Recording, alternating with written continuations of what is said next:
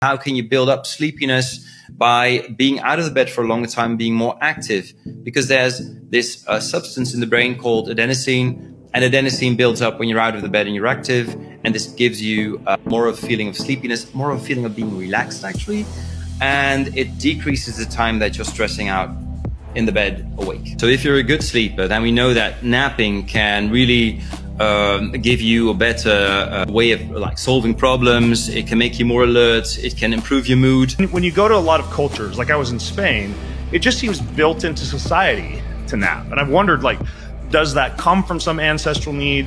Is that more social? Just the idea of a siesta, shutting down businesses from 2 to 4 p.m. Why is it that you see that built into a lot of cultures? I think it would be a good thing to watch a documentary or read a book, not to be in too bright light, because that can disrupt your biological clock, but do something that really relaxes you. And yeah, sometimes people read, or they do a little puzzle, or that kind of stuff.